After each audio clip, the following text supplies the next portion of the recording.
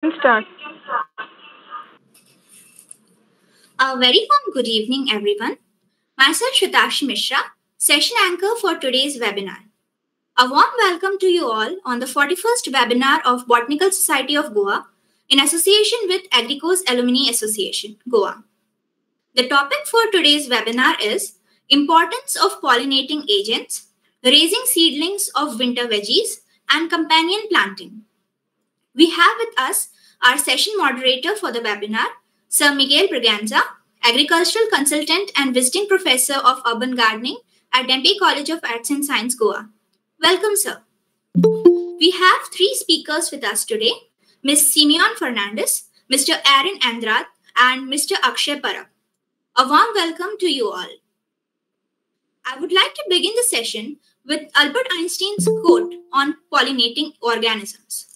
He says, if bees disappeared off the earth face, man would have 4 years left to live. This explains the importance of pollinating agents for our existence. To enlighten us further on importance of animals, birds, and insects on pollination, we have our first speaker, Ms. Simeone Fernandes. Simeone has completed her BSc Biotechnology degree at Tempe College of Arts and Science, Goa. Currently, she is pursuing her master's in biotechnology at St. Xavier College, Mumbai. She is the topper of biotechnology at Goa University exams. She has chose this area as her career because of her interest in science and research. Besides this, she is a singer with melodious voice and loves playing guitar. She is keen about gardening and plants too. Without further ado, I request Ms. Simeone Fernandes to start with her presentation. Thank you, Shwetakshi. Am I audible? You are. Lisa, can you please present my presentation?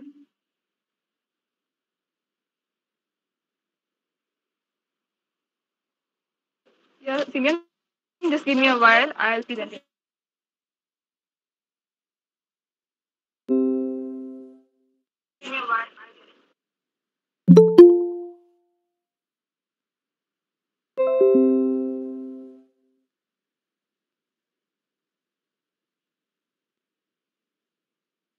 Thank you. A very good evening to everyone.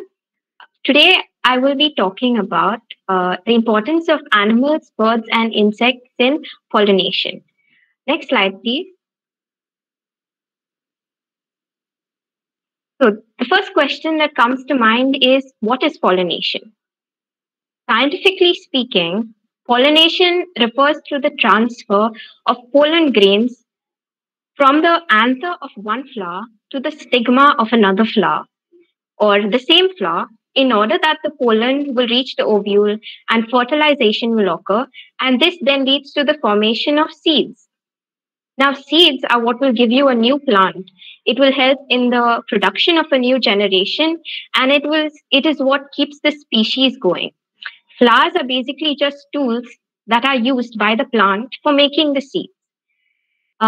Basically, there are two types of pollination, that is self-pollination and cross-pollination. In self-pollination, the pollen is transferred from the anther to the stigma of the same flower. When we talk about cross-pollination, it involves the transfer of pollen grains from one flower to the stigma of another flower. Next slide, please. Now, bearing all of this in mind, the next question that comes is what or how does the pollen travel? So there are a lot of factors that cause this pollen to travel. Wind and water plays a very important role in pollination. But what I will be specifically talking about is how animals, plants, and insects help in carrying out pollination. And I cannot or won't be able to stress on how important these species are without first understanding the role that they play and how they carry out pollination.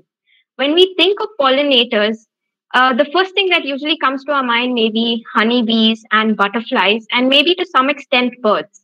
But the array of pollinators is really unending, and they It moves from really tiny flies and gnats and midges to even mammals like bats and lemurs and reptiles like geckos and lizards. Next slide, please.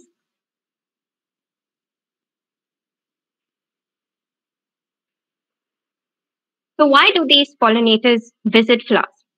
Now, over the years, these plants and pollinators have co-evolved. It means that they have evolved together. The plants realize and they know that they rely on these pollinators in order to keep their species going. So they have evolved and they have come up with certain, factors that attract these pollinators. Now, nectar and pollen are sources of food that the plants and the flowers provide for these pollinators.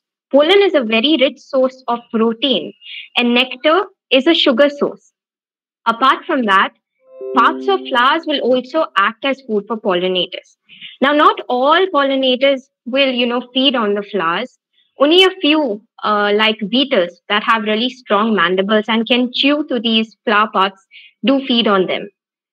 The third point is shelter or nursery pollination. Now, this is a very unique relationship that occurs wherein the plant or the flower will provide a home to the eggs of maybe a wasp or maybe a moth. So, these moths or wasps will lay their eggs in the flower ovary, and in turn, the moth or the wasp will carry out pollination. The fourth is nest building material. This is more specifically correct for maybe birds that build nests in search of other pollinators. Now, this might be a bit confounding in search of other pollinators, but there have been documented carnivorous pollinators. Now, pollination in this case is a really not a direct outcome. It is rather a consequence of these carnivorous pollinators foraging around these plants for other pollinators, other smaller pollinators like maybe lizards or flies. So, as they move around these plants, the pollen gets stuck onto their body and it gets transferred from flower to flower. Another situation is pollination syndrome. This is a rather unique phenomena, I would say, wherein flowers they attract pollinators by using a combination of shape, scent, and color. For example, some plants will use mimicry to deceive or fool animals into visiting the flowers without having to provide a reward. Now, this is called pollination syndrome. So they do this in the form of food deception, wherein the flowers will be really brightly colored or it will have a really nice perfume, but there is no actual nectar that is provided to the insect or the animal. In sexual deception, what happens is that there are compounds that are released by the flowers that smell like pheromones that are given out by the female counterpart of the particular insect, or maybe the flower will look like the female counterpart of that particular insect, and so the male of that species are attracted towards these flowers, and they visit the flowers, and as they move from flower to flower, the pollen that is stuck on their body will move from one flower to another. Next slide, please.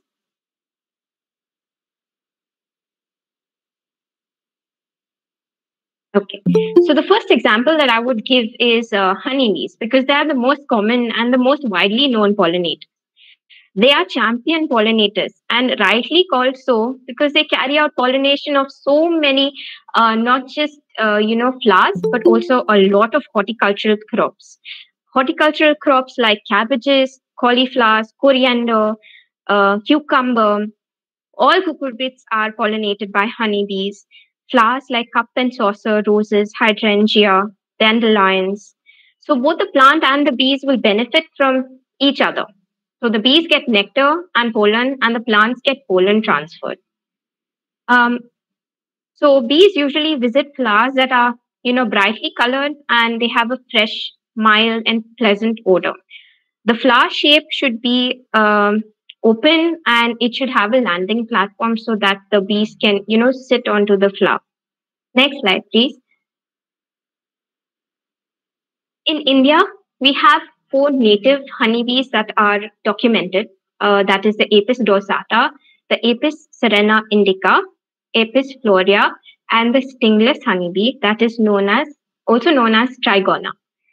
Next slide, please. Birds. So the process of pollination carried out by birds is known as ornithophy. Flowers that are visited by birds are usually tubular or cup-shaped or funnel-shaped.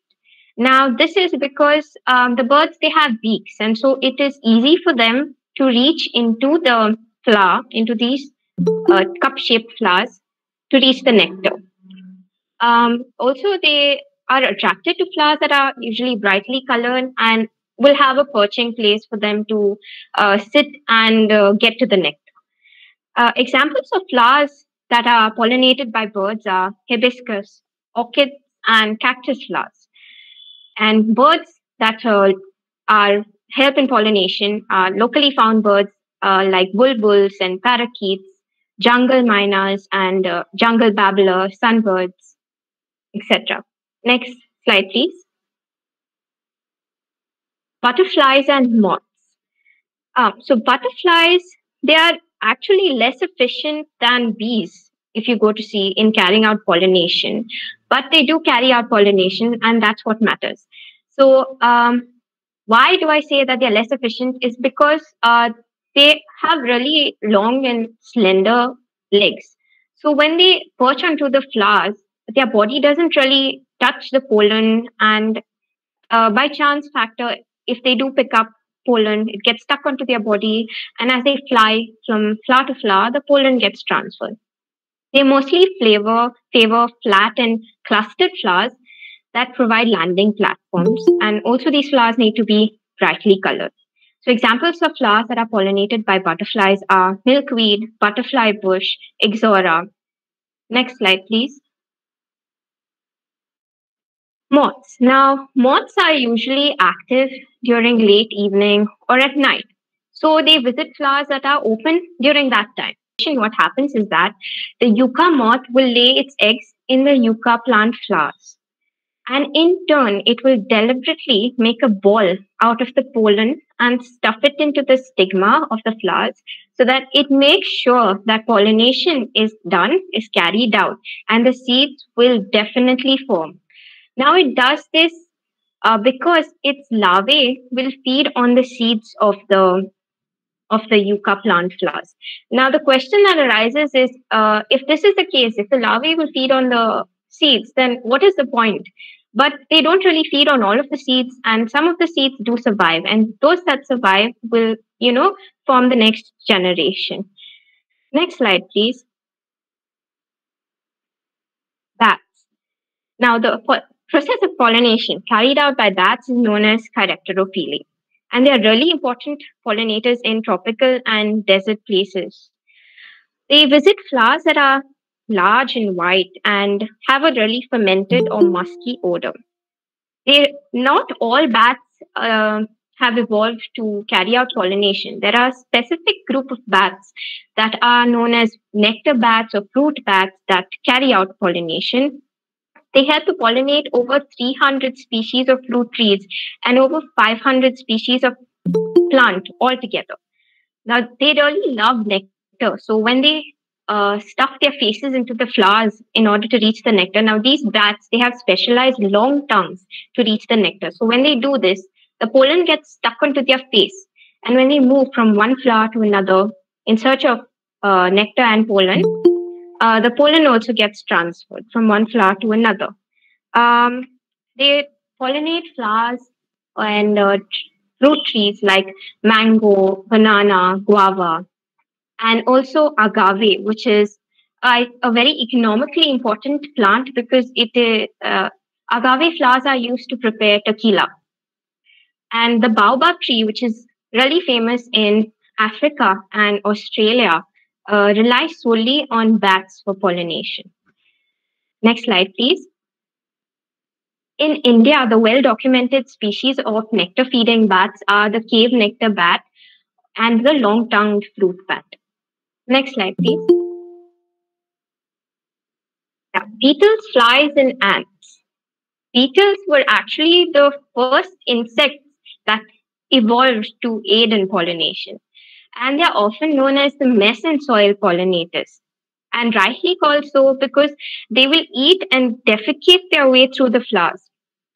And hence, a lot of the flowers that beetles visit have evolved to, have tough petals and leaves so that these beetles can't easily eat their way through them. Examples of beetles that that carry out pollination are scarabs, soldier beetles, longhorn beetles, sap beetles.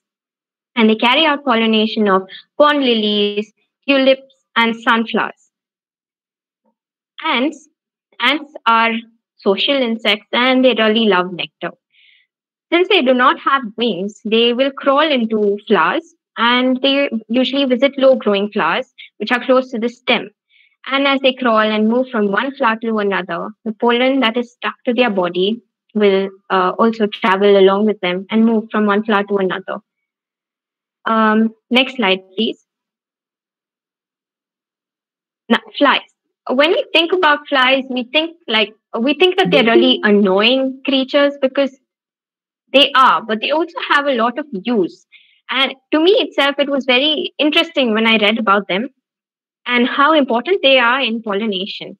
So, flies, they help to pollinate more than 100 types of crops. So, mostly they visit flowers that have a really bad odor or a really putrid odor. Uh, Flies are the primary pollinators for cocoa trees. So, thanks to them, we have chocolate. Um, d- Even mosquitoes carry out pollination, mostly of orchids.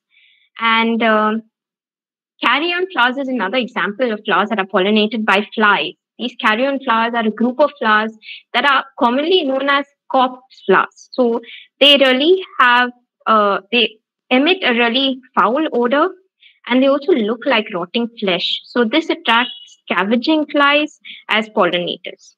Next slide, please. Other unusual pollinators are reptiles like geckos and skinks and lemurs. They are one of the largest known pollinators. They are mammals and they are known pollinators of the traveler's palm in Madagascar.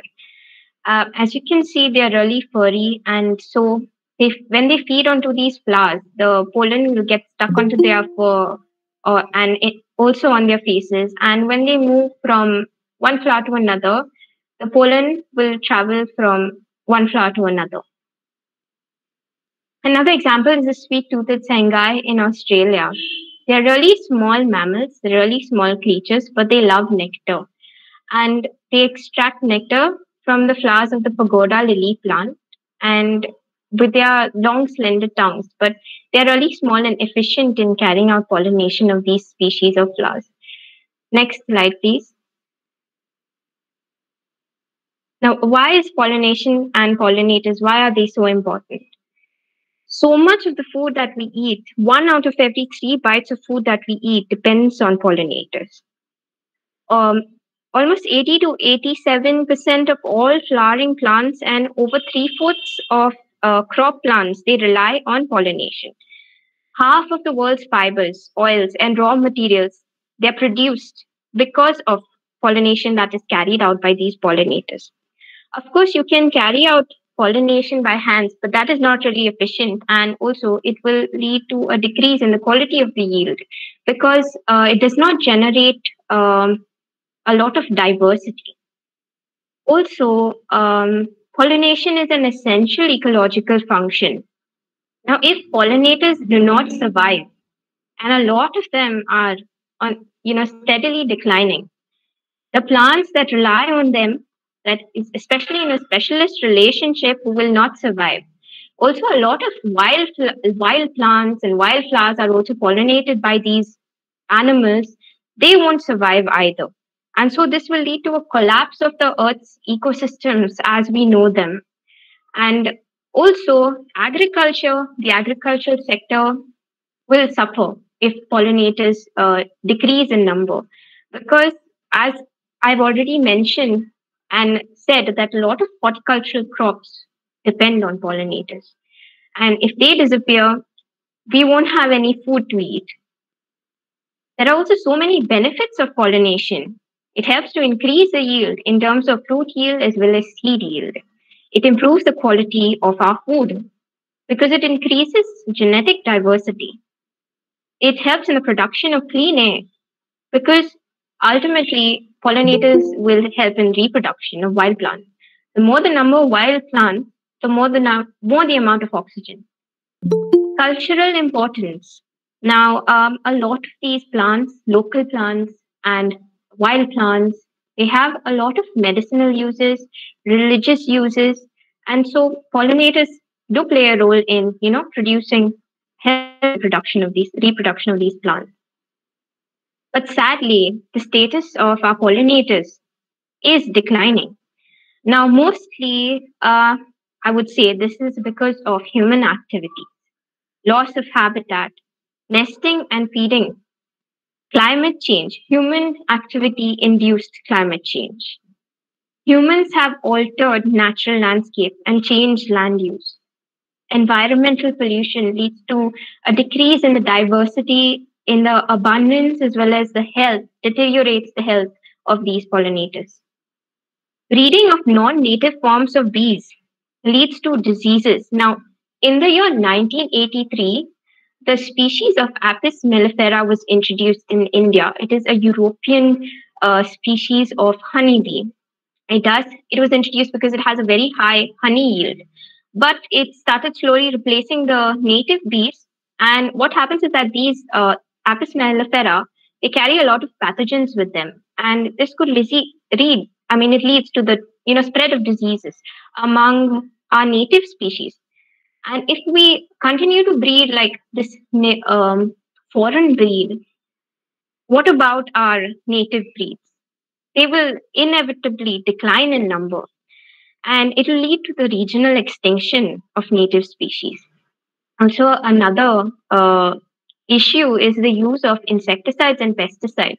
Now, I understand the use of insecticides and pesticides to control pests and insects that feed on crops, but inevitably, and the consequence is that it kills good insects as well. So this also has led to the decrease in the number of pollinators.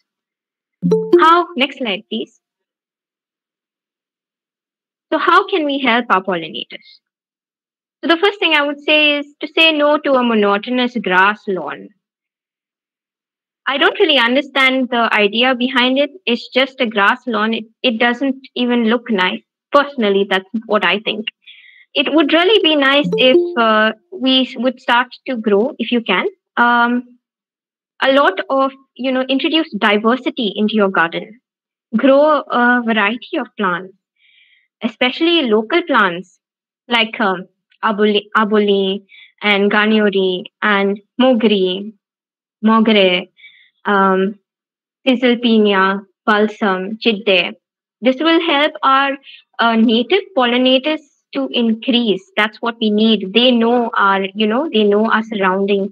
They have been here for so many years. They know how everything works. They know how the ecosystem works. So that is what will help them grow. Try stopping or at least limit the use of insecticides and pesticides. Next, let the caterpillars be. Now, a lot of these caterpillars, butterflies and moth caterpillars, they appear all of a sudden on our plants and they will eat their way through the leaves. And that is the only source of food they have. And if you kill them, we'll have no butterflies and no moths. It really, sometimes it looks really ugly when they eat their way through the leaves. But if it's really bothering you, what you could do is maybe grow two of the same kinds of plants and plant the second plant in such an area that you can't see. So, the caterpillars and the do have something to feed on. Also, you could try beekeeping, which I believe is a really upcoming trend right now. And these two pictures that I have obtained are from Mr. Melvin D'Souza. And he does have beekeeping workshops, so you can always contact him. And if you're trying beekeeping, please make sure that you use native species. support the conservation of our forests and agricultural lands. That is what is of the utmost importance. And lastly, spread the word, because the more number of people that know about it, the better it is. Next slide, please. Thank you.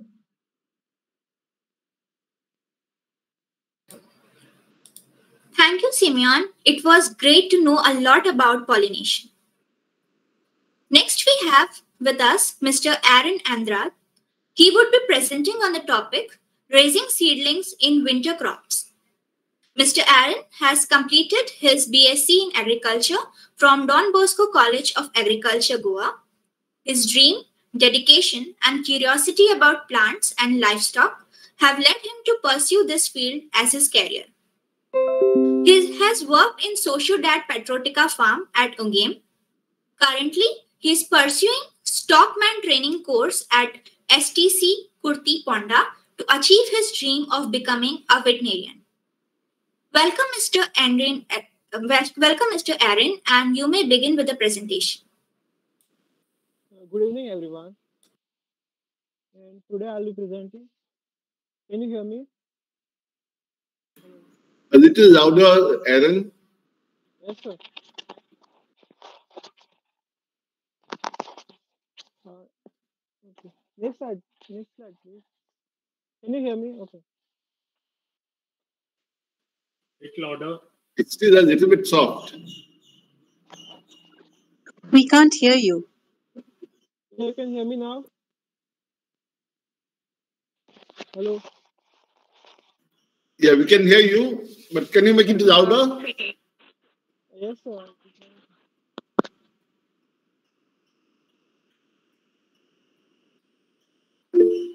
Yeah, okay.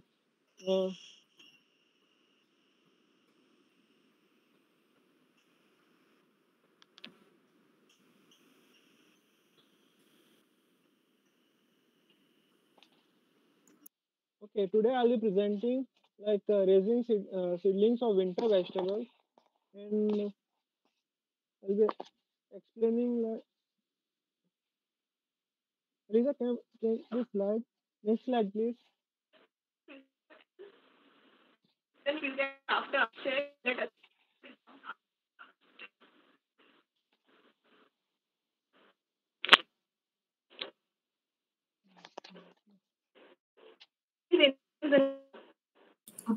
All right, so due to technical issues, let's move on to our next presentation now.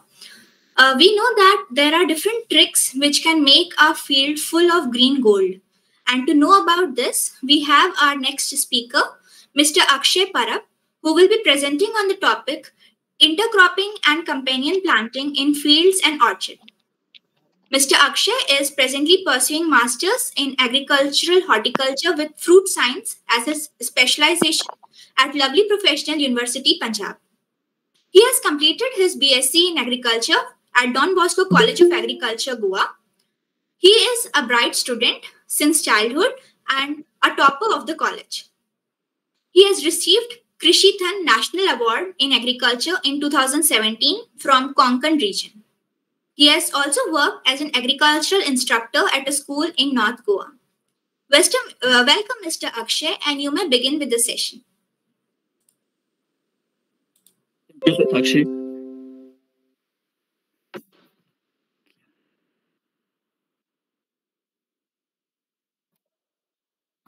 So, am I audible? It's clear, Akshay. Go ahead. Good evening, everyone. Today I will discuss this topic on companion planting. Go to the next slide. Okay, so basically companion planting is the art of putting plants that get along next to each other and those that don't away from each other.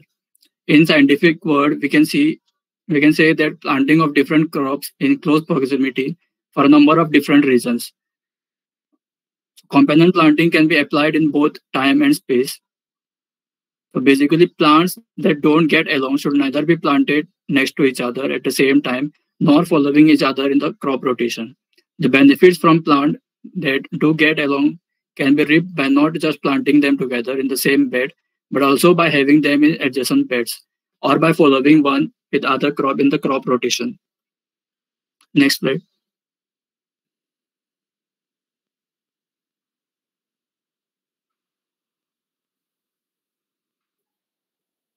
Okay, so why we are doing this companion planting? So it is easy for farmers to go for a single crop or for monoculture in a given plot, but the benefits of companion planting easily outweighs the potential inconvenience caused by the monocultures. Some of the benefits include increased biodiversity in the plot, pest control, weed reduction, maximization of space, and pollination. There are also other benefits of companion planting. We will see these one by one. So next slide.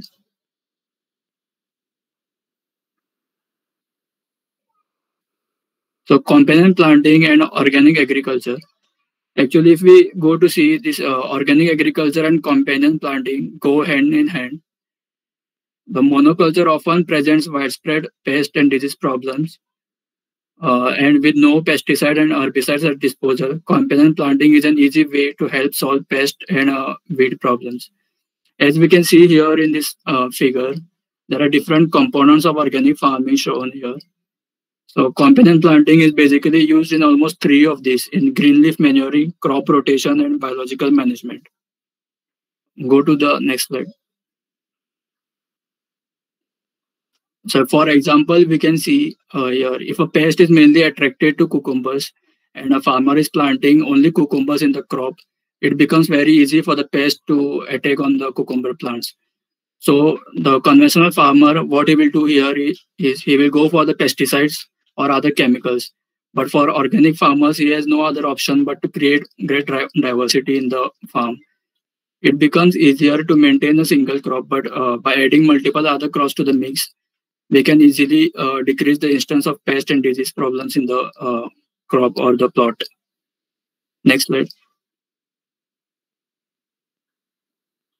So now we will see benefits of companion planting one by one. First one is increased biodiversity. As we have seen in the previous example, companion planting adds a variety of plants to the garden, thereby increasing the biodiversity, which is helpful both aesthetically and also to repel pests and diseases. And companion planting won't solve the pest problems totally, but it is an integral part of minimizing the impact of pest damage. And the secondly, when we are going for companion planting, there is at least insurance. If suppose one crop is failing, then we are having the other crop to harvest. So it acts like insurance policy in the field. Next slide. So companion planting also helps in saving space. For example, if there are many crops which are of short season, so when we are planting short season crops in the same bed, and later when they are maturing, we can plant the long season crops or the crops which takes longer duration for harvesting. For example, we can see we can grow spinach or amaranth in the beds when the other crops like tomatoes and brinjal are generally in the nursery stage. And so when by the time tomatoes or brinjal will come to the transplanting stage in the main field, by the time the spinach or amaranth can be harvested. In this way, we can save space and we can get yield from both the crops. Then also climbers such as beans or cucumbers can be sown in the corn field. So these beans or cucumbers can use the corn as trellis to climb upon, and we will get harvest from both, that is corn and cucumbers or beans, whatever we are planting. Next. So here we can see the sweet corn plants and beans are grown, which will take support of the sweet corn and grow. In the second picture, we can see some gourds growing underneath the corn. Next. Companion planting also helps in improving the soil health.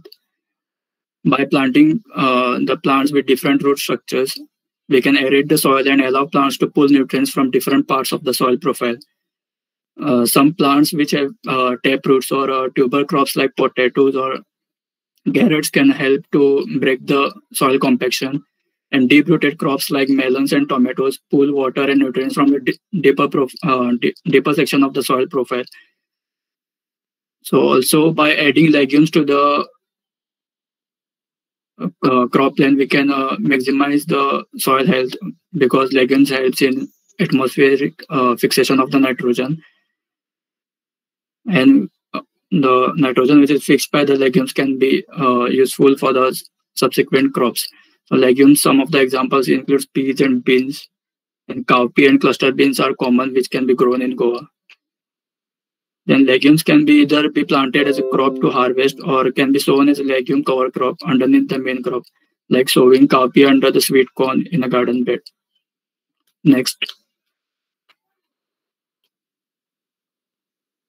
It also helps in pollination. As Simeone has explained about the pollination in detail, we can attract a large number of pollinators by growing different type of flowers in the field at the periphery or in the rows in between the main crop.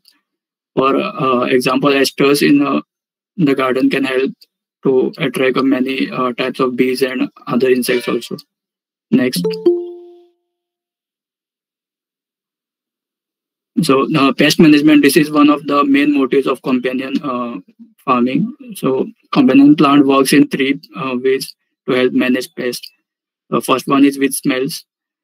So some plants have ability to emit some odors that repel insects, or some has odor that attract them, or simply mask the odor of other plants. Due to these traits, we can use plants to pull pests away from the other crops. So these are basically called as trap crops. For example, if we can see here in the picture, some marigolds are planted in between the chili field. So what the marigolds will do here is they will, with the help of their odor, they will attract the pest which generally will attack on the chili, and we can spray chemicals, or we can control this pest by spraying on the marigold instead of spraying on the chili field. So this will help in our motive of controlling pest. Similarly, some crops help in repelling the pest, and some insects are less likely to land on garden vegetables because there are too many signals to interpret. Next.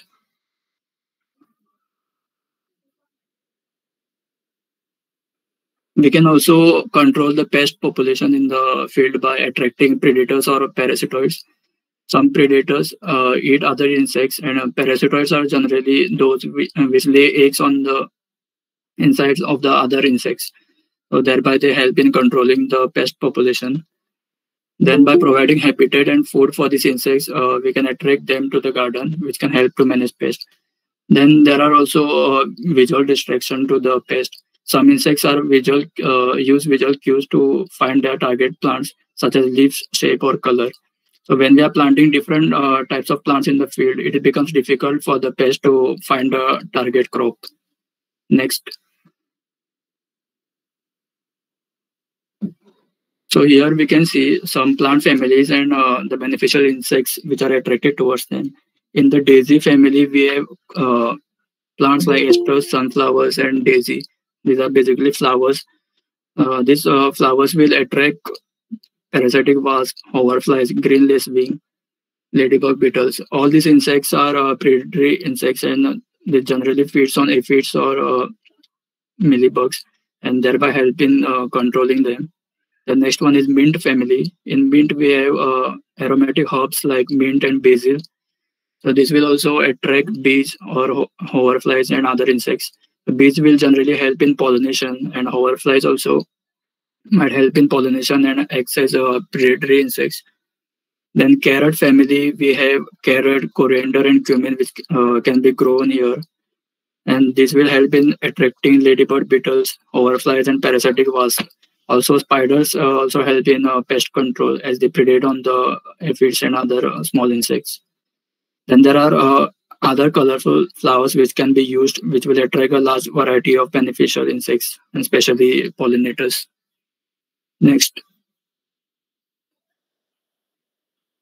So here in this picture, we can see the first one is a ladybird beetle. Then there is a bee, which is acts as pollinator. Then green lacewing, which is feeding on small aphids. Then down we have hoverfly. And the last one is sorry, this black color one is the parasitic wasp, and the last one is a hoverfly. So these are some beneficial insects which are attracted towards flowering crops or the crops which we have discussed, like mint and carrot family. Next. So we have already seen the companion planting in space. So there is we can also do companion planting in time, which is called as crop rotation. So most of the vegetables varieties such as cabbage, corn, tomatoes are heavy feeders and they require nutrients in large quantity. Whereas there are some other root crops like carrot, radishes, or beets, which are light feeders and they prefer low nitrogen levels. And they can thrive on compost. There is no need of some other nutrients. Then there are some heavy givers, such as legumes, which will fix the atmospheric nitrogen and will help subsequent crops to provide the nitrogen to the crops. So to best utilize this, we can maintain soil fertility by making a proper crop rotation. So what we can do here is we can first plant light feeding root crops, which can be followed by heavy giving legumes, and finally we can grow the leafy feeders of the crops. Such a crop rotation in time gives the soil a rest and a chance to rejuvenate between nutrient depleting crops. So this is a companion planting in time. Next. So here are some general examples of companion planting. In the picture, we can see there is corn growing, and in between the corn rows, we have grown some gourds here down, which will take help of the corn as a trellis and grow. What it will do here is both the crops will give yield without affecting each other and by mutually benefiting each other. So we can also mix flowers and herbs in the garden to attract beneficial insects and pollinators. Then legumes, as we have already seen, helps in fixing atmospheric nitrogen and it helps in providing nitrogen readily to the coming crop. Next.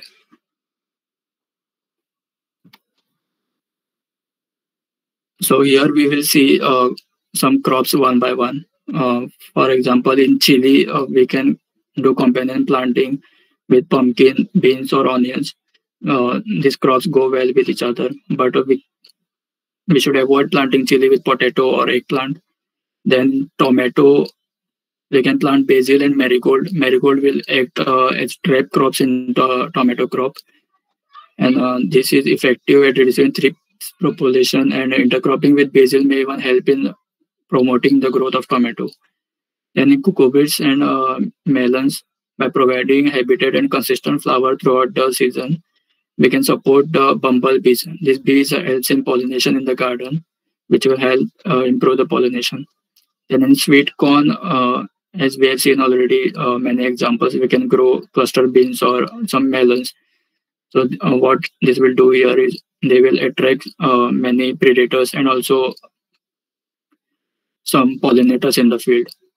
Then there is one fly, syrphid fly, the larva of which consumes on aphids. These syrphid fly adults are attracted to a wide variety of flowers. So by simply including plenty of flowers in the garden, we can attract adults, which will lay eggs in the nearby, and they will help in the control of aphids in the field. So that's it for today. Thank you. Thank you, Akshay. It was indeed a knowledgeable session, and we got to know a lot about advantages of companion planting. Mr. Aaron Andrade is back after solving his voice issues. Now let's resume back to listening to Mr. Aaron Andrade. Hello. Good evening, everyone.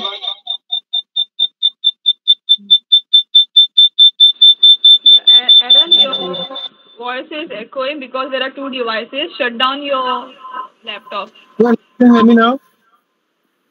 Am I audible? Yes, you are. Okay. Uh, so today, good evening everyone. So today I'll be guiding you on how to start a nursery for winter vegetables and to do the proper planning. Okay. So next slide, please. Mhm. Okay. So, like, what is vegetable nursery? A vegetable nursery is a place for raising of young vegetable seedlings until they are ready for more permanent planting. So the advantages are like the you can raise a vegetable year-round production of seedling, and it is more convenient to look after your baby seedlings. It is it is possible to provide favorable growing conditions like germination as well as for growth. So even if the environment is not proper, if it's raining or the temperature is low, you can raise your nursery or grow your seedlings inside a shade net or a poly low tunnel. Then you get a shorter growing season and more efficient use of land. So instead of directly sowing the crops in the main field, if you start raising your nursery, so you save time and space, and also it reduces the field management cost. Like once you grow a vegetable directly in the field, then you have to do weeding and all, and those which cost quite a lot. So you reduce that cost of weeding and other management aspects. Next slide, please. So these are the vegetables to grow in the winter season. So what vegetables you can grow is that we have under cucurbits we have cucumber, watermelon, bitter gourd, pumpkin, watermelon, and ivy gourds. No, mostly like watermelon and cucumber comes best during this time. Like, in solanaceous crop we have tomato, chili, and potato, brinjal, and capsicum. In greens and root we have carrot, radish, red amaranthus, spinach, lettuce, cabbage, nolkura, and sweet potato. Beans, vegetable, cowpeas, French bean, yard long beans, and cluster beans. In bal, we have onion and garlic, and okra and sweet corn, baby corn. And next slide, please. So these are the vegetables you can see. The bottle gourd, carrot, tomato, common vegetable which are grown in the winter season. Yeah, radish. And next slide, please. So this crop planning. So what is crop planning like? If you want to start your own vegetable garden at home, so you can select like about 8 to 10 crops like you want to consume like in a particular month or a week, and you plan it backward. Like you have to determine first, you have to find the duration of the crop, like how long the crop takes in order for you to get or consume it or harvest the crop. So like for example, radish and red amaranthus, they take about 30 to 45 days to harvest from the time of sowing. So you will have to plan like 30 to you have to grow the crop or sow the crop 30 to 45 days before so you can harvest it on the specific day or the month that you plan to consume it. And it also gives you scope for intercropping. Like if you are growing chili and chili which takes about which is a duration of 6 months. In between that, you can plant the radish as an intercrop because it takes about 45 days to harvest. So by that time the chili plant starts flowering, you can harvest the radish. Okay, next slide, please. So second, we have the succession planting. The succession planting is a practice. Uh, it is like instead of sowing all the vegetable seeds at once, you can grow the seeds in a batches at an interval of 7 to 21 days. So you can have the vegetable throughout the year. Mhm. And there are like succession planting. We have two types of vegetable. Like one is the determinate crops, and there is the indeterminate crops. The indeterminate crops is like the leafy vegetables like lettuce, beans, peas, corns, carrot, radish. Which once you grow them, you can harvest at a particular time. At once you harvest all the vegetables. While indeterminate plants are like the indeterminate tomatoes, cucumbers, and melons, like you get the harvest continuously. Like once you plant them, like for a month or 2 or 3 months, you get continuous harvest. So you don't have to replant them again. And you can increase the succession time or the planting time from about once the accordingly. Next slide, please. So this is an example of a radish being succession planted. Okay, so this is like this is the first batch, then the second, third, and it follows. Like every week you can plant little or little, so you can harvest like every week. Okay, and next slide, please. So you can form this is a crop calendar or planting calendar. You can maintain this to keep track of all your interculture operation like weeding, fertilizer application, earthing up, and fertilizer spray, pesticide, etc. So here we have the this calendar, which is a fruit of hard work. Like you have the vegetable, specific vegetable. So you can write a variety, the date of sowing, and date of transplanting when you want to transplant, and then the manuring at what time. Like you can put specific dates for like every 15 days. If you want to trying to manure the crop, then you can write the dates down, plan ahead, and also the pesticide schedule which you plan to do, um, and harvesting time you can write. So accordingly you can, like, it's easy to manage everything in one place only with this calendar. uh, and next slide, please. So this is seed treatment. So we normally see two types of seeds in the market. If you go, like, you see these colored seeds which are hybrid seeds, normally which the companies provide, with or the other local seed which are non-hybrid seed, which are the in a natural color. So, like, and why we do seed treatment is to get better germination and to prevent seed and soil-borne disease. We do seed treatment. So we have two types of seed treatment, which we can practice is the seed dressing. So seed dressing is like the seed is treated with a dry formulation or wet treated with a slurry or a liquid formulation, which is of a fungicide or bactericide, which is like Trichoderma species and Pseudomonas fluorescens, which is used. Actually, 10 grams per 100 gram of seed. And the other is a seed coating. It's a method which is followed by the industry, the seed companies. They follow. Next slide, please. So this is a coated seed with the different pesticides, and this is a seed that treated with a trichoderma, the biofungicide. Yeah. Next slide. Yeah. And like that, you can sowing is done in two ways: direct sowing and transplanted sowing. So, like, this is a direct sowing. In this method of sowing, the seeds are directly planted or sown in the main field rather than by raising seedlings in the nursery. So the crops like you do direct sowing is the bendi, then radish, amaranthus, coriander, fenugreek, cucurbits, cowpea, and cluster beans. All beans and root and green leafy vegetables. And next slide, please. So in winter, you normally have to cover your beds because the temperature is normally low and the growth is very slow. So with this covering, the plastic polythene covering, like, the temperature is increased and humidity is well maintained. Uh, okay, so this is a raised bed technique where you plant the vegetables on the raised bed directly by making furrows in between, and then you put a covering over the bed or make a low tunnel. The next slide. So these are the crops which are normally grown on the raised beds: radish, red amaranthus, spinach, coriander, nolkol, cabbage, and all the, like, solanaceous vegetable. Their seedlings are raised on a raised bed. So direct seeding on raised. Red amaranthus and radish can be either, like, broadcasted or they can be line sown. So for that, like, you have to make a 75 centimeter wide beds are prepared with 30 centimeter height and 50 centimeter walking path. They loosen the soil over the bed and mix vermicompost in it. And then you can either broadcast the seed directly or open some small furrows and with a stick, and then place the seeds in the furrow gently and cover with the soil. Then water with a rose can every day or in the morning and evening till you get a proper growth. And next slide, please.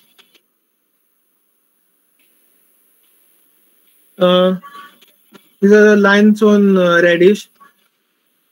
And this is the next slide.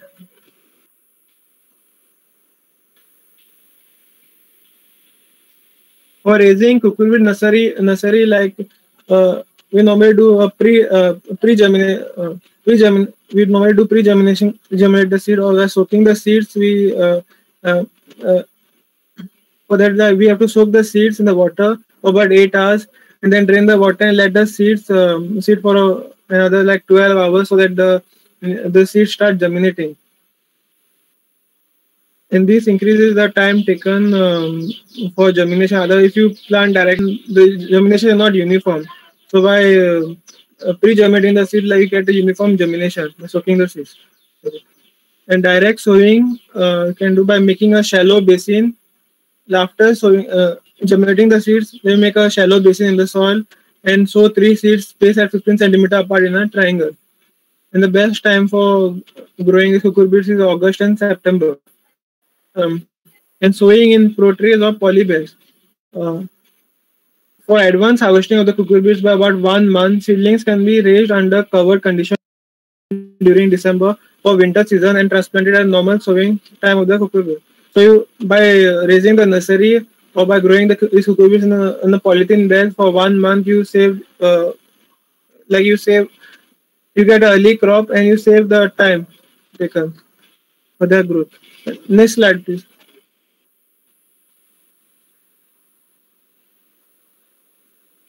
The soaking seeds like before sowing them, and this is a nursery. Transplanting the seeds after they are raised for about 15 days or 30 days. And next slide. The okra and sweet corn direct sowing using ridge and furrow method.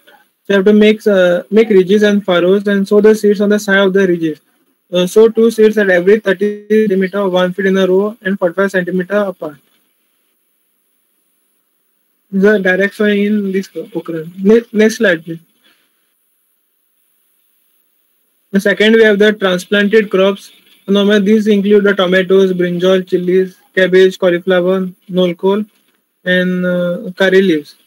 In this method of planting, the initial vegetable seeds are sown in the raised nursery beds or in the pro trays to produce healthy seedlings.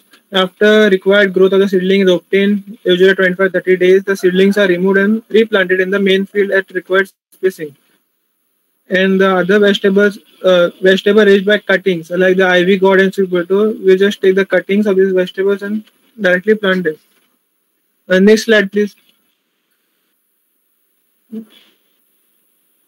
So nursery raising using the pro trays. So you take a pro trays. Pro trays are nothing but seedling trays made of plastic cups of different sizes.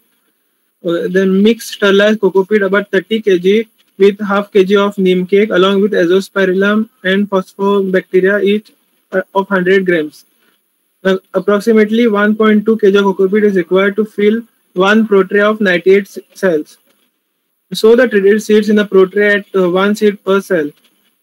We cover the seeds with the cocoa peat and keep the trays one above the other and cover with the polythene sheet till germination starts. After 6 days, place the pro trays with germinated seeds individually on the raised bed inside the shade net. Water with a rose can every day and drench with 19 and 19 NPK fertilizer of 0.5 or 5 grams per liter of water at 18 days after sowing. 10. You can also use Panchagavya also for this. 10 pro trays were they are arranged. 10 pro trays are arranged one over the other and they are covered with a polythene sheet to maintain the temperature and darkness inside the trays. On the 5th day, the polythene cover is taken out and water is sprinkled by a rose can. After the seedlings are maintained in the shade net. Begin hardening, transplanting 1 to 2 weeks. 1 to 2 weeks prior to setting out the plants in your garden by exposing transplant seedling gradually to outdoor conditions. After this, you have to place the seedlings in the shade net, a 50% shade net, so that they get hardened and they get acclimatized to the environment, outside environment, or to the climate. Next slide, please. Next slide. This is the filling of the pro trays with cocoa peat. and then putting one seed per cell in the pro trays, and this is a germinated trays. And next slide. Next slide, please. This is a protective structure used for nursery raising, which is in winter. This is a low tunnel. The picture on the left is a low tunnel structure which is used. And yeah, and these both structures like they maintain the temperature inside and humidity, and the plant growth is maintained at optimum level. Also, they prevent any insect pest damage to the nursery. The next slide. So raising nursery of solanaceous crop, solanaceous crop are tomato, chili, and brinjal. Light seeds are sown in the nursery bed or pro trays and transplanted to the main field after 7 to 8 weeks during the winter, or when it is 8 to 10 centimeter tall. Yeah, and they have 4 to 5 leaves still. Next slide, please.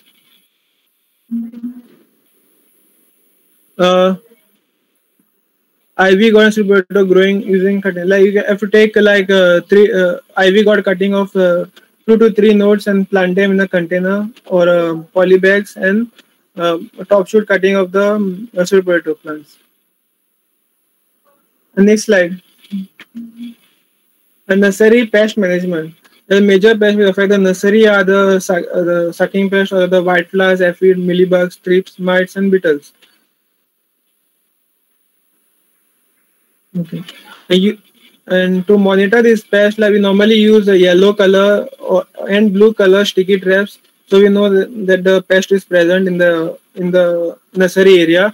And then if the pest is present, then we use 5 ml of neem oil extract and 2 ml of liquid soap in 1 liter of water and spray this solution. And also, you can use like mix 5 to 10 gram of microbial pesticide like Butyria, Bassiana, Verticillium lacani in 1 liter of water and spray. Next slide, please. This is a Baba, this is a Butyria Bassiana, and the neem cake, and these are yellow and blue sticky traps. Next slide.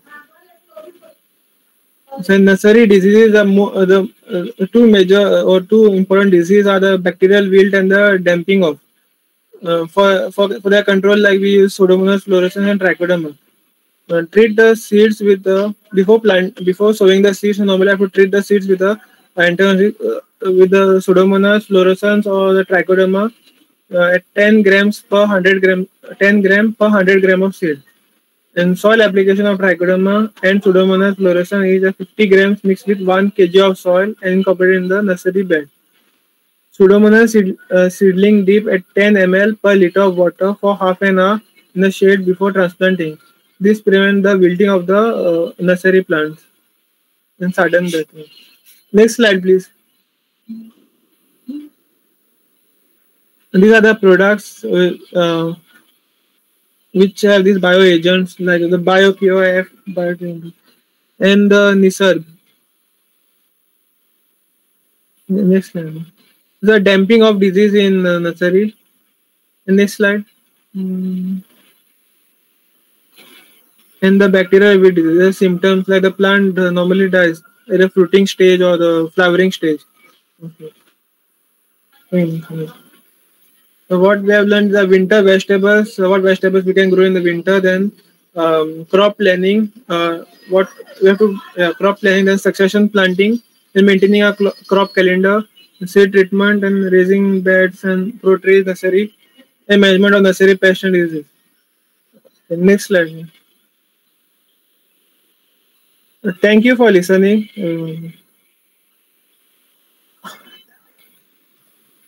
Thank you, Aaron, for such a nice presentation. Dear all, the session is now open for questions. You may type your queries in the chat box or put on your microphones to ask. We'll love to hear from you.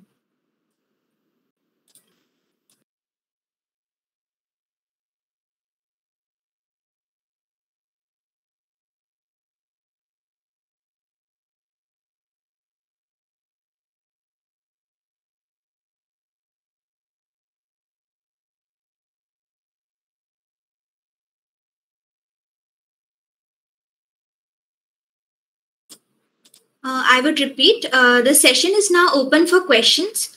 You may type your queries in the chat box or put on your microphones to ask.